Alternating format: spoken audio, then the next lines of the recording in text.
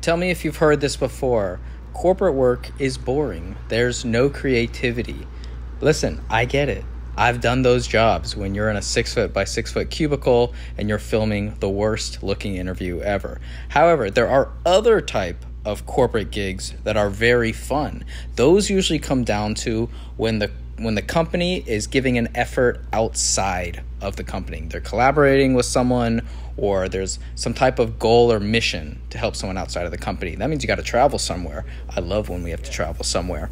So this one came explicitly from this vlog. I use this platform to share my problems, my wins, the whole journey. But if you're on the audience side of this and you're scrolling through YouTube videos, there's been times where people have hiring capabilities, and when they see my videos, they see me working all the time. Therefore, that means I'm trusted by other clientele. They see me talk. I'm a normal person. Then they can just skip the whole vetting process of putting out an inquiry on Production Hub or asking, do you know anybody in this area? So that is fantastic for me because this is growing my network, and I get to do these types of jobs that I 100% have the skill to do. But if you don't have the network to get them, then you don't do them. I'm not sure how many details I can give out. I wasn't under NDA or anything, but I think I'm just going to be a little lean on the actual specific information. So the gist of it is there are some corporate employees who are going to this ball field today and kind of live out their childhood dreams of putting on the jersey and doing all these different exercises and then having a mock game at the end. So for the first half, I'm going to be on the gimbal. In typical Florida fashion, we started seeing a couple raindrops coming down, and then we thought it was going to be, the whole day was going to be canceled, and then it quickly opened back up and we could continue filming. I've never used the A7R5 before. It was a little different than what I'm used to. Usually it's an FX3 or A7S3 or A7 IV, but for the most part, it was fine, worked great. I really liked that it had an EVF because when I had to put the gimbal down, majority of the day was on the gimbal, then I got to pick up the 200 to 600, and it was really nice. So here I'm using the LCD screen, and then just being able to use the EVF was so much better. I didn't want to get hit, so I shot through the net, and man, these old guys can crack. It's fun. I mean, think of the last time that guy hit a baseball, probably in the 80s.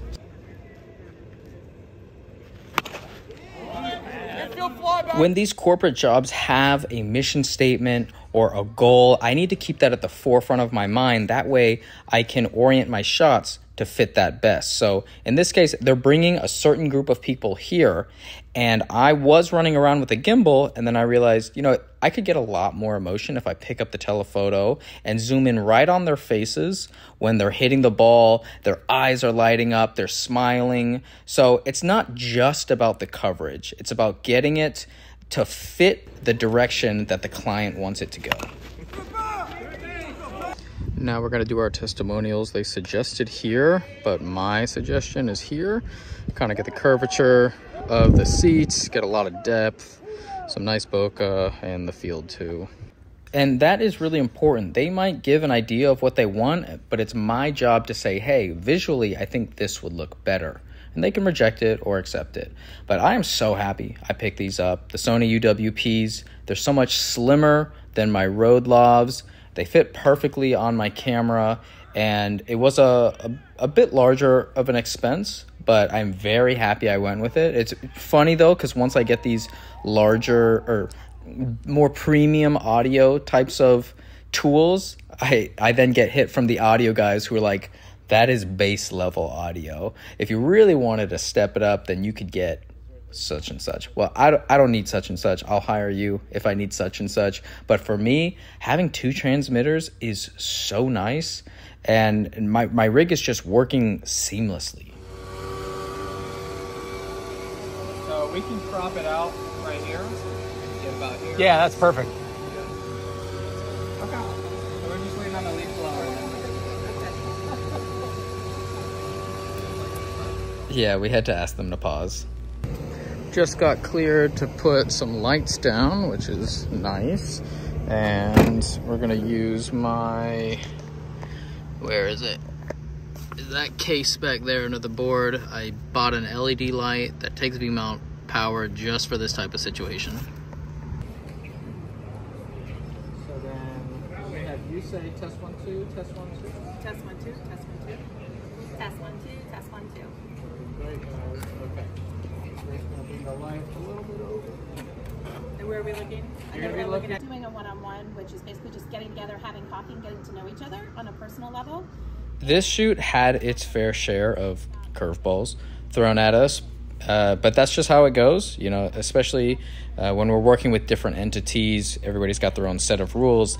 But if this is the type of corporate work that I can book, where it's there is a crew, there is a lot of direction. That's the most important thing, direction and structure.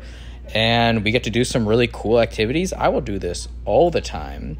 You know, my goal when people ask me, oh, what do you want to do later? What would be your dream job? It would be the DP of an Anthony Bourdain style travel show. But I love being able to get a much more manicured story in these types of production as practice for those types of docu-series types of jobs. It really helps me when I get to test certain things, or, you know, it's not live, it's not, there's no like verite rules that I have to abide by. So we can ask them, can you say it again? We're trying to hit towards this emotion. Does that, you know, work with you? So here's that little LED panel doing its job. Single V-mount, that was important, no ballast.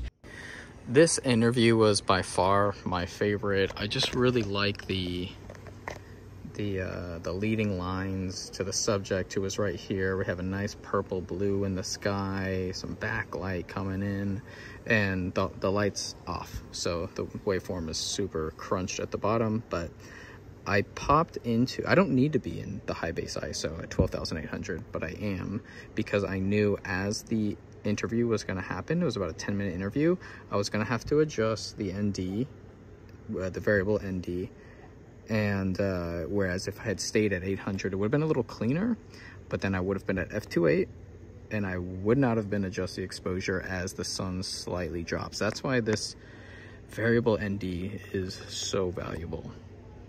And pretty sure Sony's the only one with it. Maybe Red has one, I think, on their flagship, but it's fantastic. And I just thought to myself, I want to be like her when I grow up. Normally, to get a red splash that big, you would need the Aperture P600C or something larger. I don't own that, but there's a massive red sign. So I'm going to use that to splash on the background, give that nice red, and then give her a little bit of a rim. And then there was 2 Aperture MCs that the lead video guy said, can we put these in the back to break it up? Fantastic idea. And that's it. So we just had my LED panel being the key with a little bit of diffusion paper on the front, those 2 little LEDs in the back, and then using the existing environment in the best way possible. So if we had turned a little bit and we had that red on her face, competing with the key, it would have been horrible. And that's what I'm always trying to figure out. I go to the place, look at the existing lighting, how can I make it work for me? I really enjoy corporate work, and I know it's not for everyone, but I love the higher rate and the structure. So do you guys enjoy it? Do you do it begrudgingly? Or better yet, what is that goal project for you? And that concludes the videography portion of this video. Now to MMA. I'm so bad at fighting. I make so many mistakes. Like, I just don't cover my head. So in this case, he's going to throw a head kick, and my defense, nowhere to be seen. Absolutely nowhere. I also tend to bend forward a lot. So in this part, I just say, hey, do you want to kick my head? Here, let me bring it down to your leg so you have an easier shot. Boom. He goes, are you okay? I said, yeah. Because that is such a beginner move. And he goes, okay, well, if you're good, then we're going to keep rocking. And here he goes with a heavy, boom, heavy hook, lead hook. So I'm not good. And it's really frustrating because I'm a pretty athletic person. I've skated my whole life. But in here, it's so brand new. The fact that I got out of the way of that was such a good tactic, and then here we go, body shot. That's probably the only thing I did. But yeah, it's just really frustrating. I know it'll get better. He hits me with another body kick, and then he, like, I at least blocked that a little bit, but then he starts to light me up, framing off me, putting me off balance. I'm not looking at him. It's just bad. It's just bad everywhere. Now I put myself against the wall, and he just stands and goes. So this is something that I really, really want to improve on. It's just hard. That would have hurt if I didn't get out of the way, that teep. So if anybody else has had this experience, I know there's a couple people in my audience, but I'm not that deep in. But yeah, I just want to get better, and it's going slow.